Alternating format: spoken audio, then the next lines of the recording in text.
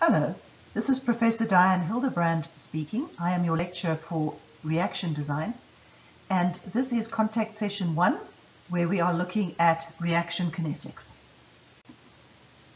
Now, the contents that would be covered in this session are reactions and stoichiometry, the reaction rate equations, as well as mass balances across reactors. In this session, we will consider simple single reactions, and in later sessions we will look at more complicated situations. Now, let's first think about reactions and reactors. What sort of reactors are we familiar with, and what do reactors look like? Now, the reactor is the unit in a process where the chemical transformations or reactions take place. Now, examples of reactors and chemical transformations: for example, in your body, we have low temperature combustion of glucose occurring.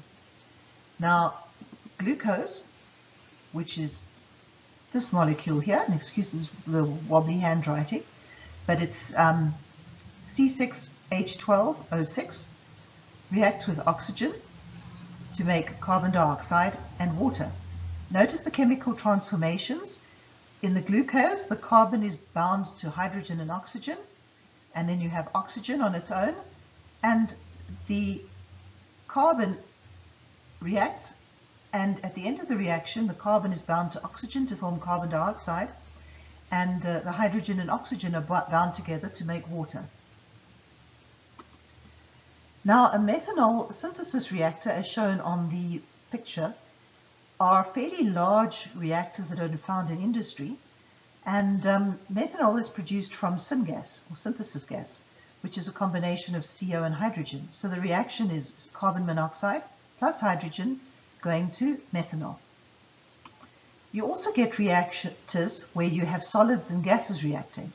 And so, for example, in the production of metals, one starts with the oxide, and here we have an iron oxide drawn over there. It reacts with hydrogen, and the oxide is reduced to make the iron, and water is a byproduct. Now, the kinds of things we want to answer when designing reactors are questions like: how big must the reactor be to achieve the desired product and the desired conversions? Or how do we set the flow rate, or the temperature, or the pressure to make the reactor more selective, smaller, optimized? And these are all questions we will be working towards answering in this course. Now, let's look at reactions and stoichiometry, and this is a bit of revision. In a reaction, what happens is that the species or the atoms in the reactants are sort of disengaged and recombined to make the products. What is important is that the elements, or the number of carbon atoms, for example, on the left-hand side of the reaction must be the same as those on the right-hand side, and the same for any other species or atoms that you might have. So the number of atoms on each side of a reaction must balance. They are rearranged, but they're still there. So looking at the methanol synthesis reaction, we see we have carbon monoxide reacting with hydrogen to make methanol. Scratched out, excuse me. Now, if we look at carbon, we see we've got one carbon on the left-hand side and one carbon on the right-hand side in the methanol. And so if we look at the balance, there's one on the left-hand side, one on the right-hand side. If we look at hydrogen, hydrogen is coming in here, let's change the pen color, through there. And there are 4 hydrogen atoms on the left-hand side, and similarly we have 4 hydrogens here. There's 3 plus 1, 4, which balances. And I've made such a mess, but you should be able to see there's 1 oxygen on the left-hand side and 1 on the right-hand side. Let's consider another situation, the reduction of the iron oxide. And we have our reaction written up there. It's the iron oxide reacting with hydrogen to give us iron and water. If we look at our reaction, our species are iron, oxygen, and hydrogen, and so we have iron, hydrogen, and oxygen in our table. There are 2 iron atoms on the left-hand side and 2 on the right-hand side. Similarly, if we look at the hydrogen, we have 6 hydrogens here and 6 hydrogens sitting in the water on the right-hand side. And oxygen, there's 3 on the left-hand side in the oxide and 3 that are removed with the water. And so notice how the number of iron, hydrogen and oxygen on each side of the equation stays the same. Now, what I'd like you to do is try and balance these reactions and see if you're able to. And I suggest you pause the video at this stage, and the next slide will give the answers.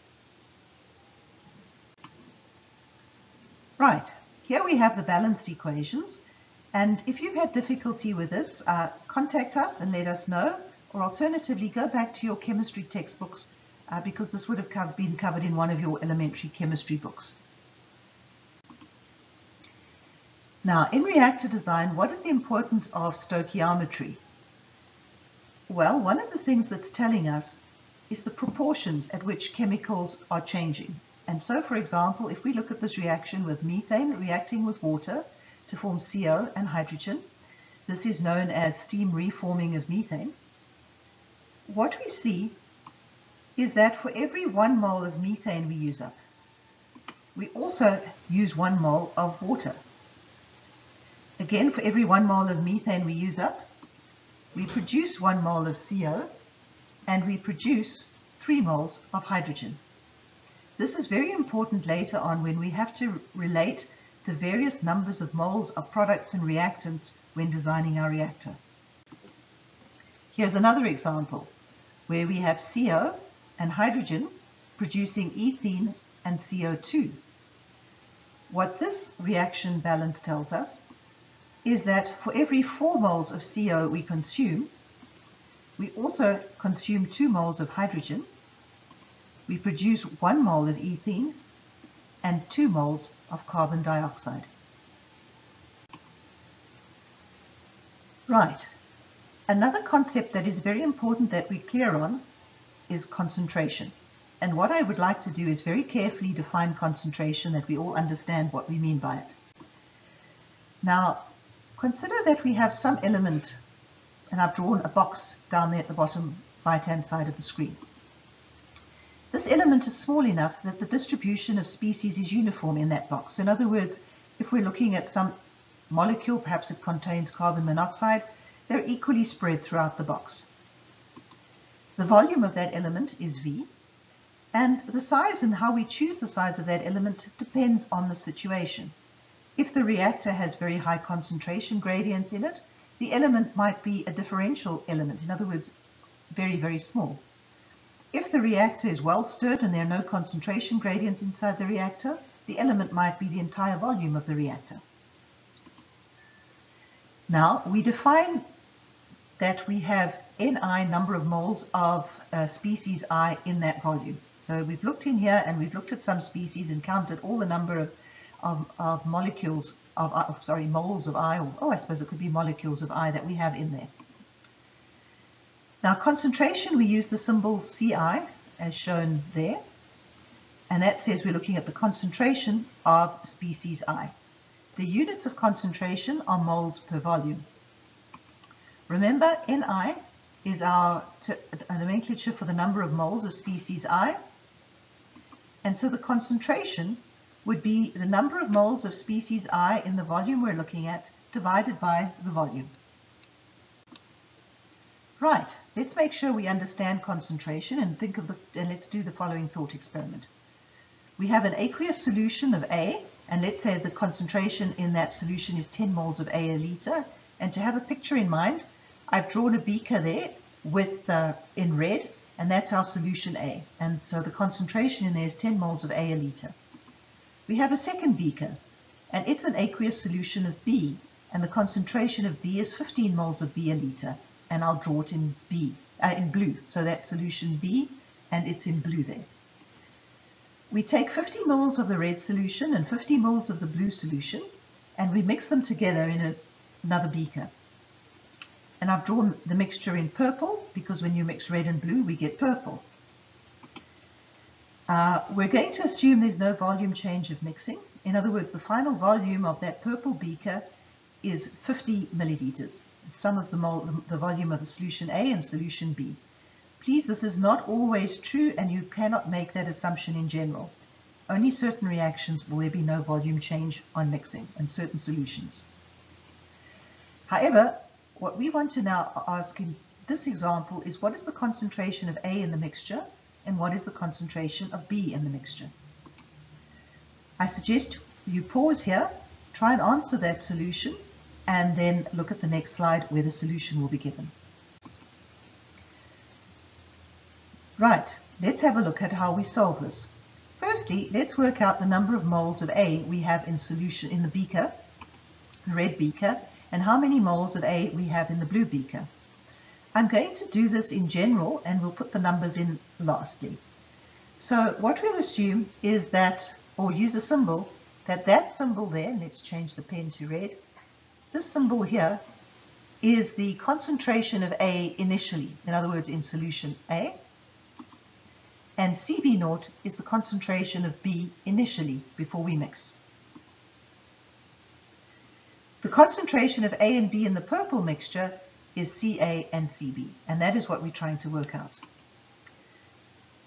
Now, let's start working out the number of moles of A that we have in this red beaker, the red solution, or solution A.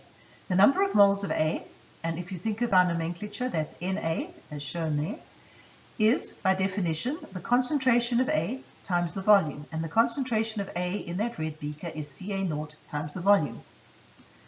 Similarly, if we work out the number of moles of B in the blue solution, it is Nb, where that would be to show you N is the number of moles, and B is the species we're looking at, and by definition, it's the concentration of B in the beaker, which is Cb0, times the volume of the solution in the beaker, B.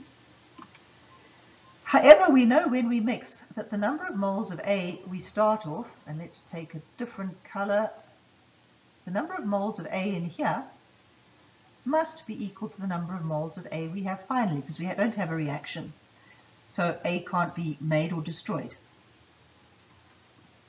If we write that in symbols, we say the number of moles of A we have must be equal to the concentration in the purple beaker, which is Ca, times the volume of that beaker, which is 2 times V, and that must be equal to the number of moles of A we had in the red beaker, which we said was Ca0 times V. If we simplify this equation, we see that the concentration of A in the mixture, in other words in the purple beaker, is half the concentration in the red beaker, Ca0 divided by 2. And similarly with B, we would work out the concentration of B in the purple beaker is half the concentration of B in the blue beaker. If we now put numbers in, the concentration of A in the purple beaker is, by the equation here, the concentration of A initially, which is the 10 moles of A a liter that we had in the red beaker, divided by 2. And so the concentration of A in the purple beaker is 5 moles of A per liter. And the concentration of B in the purple beaker is the concentration that we had of B initially, in other words, in the blue beaker, which was 15 moles of B a liter, divided by 2. And so that's 7.5 moles per liter of B.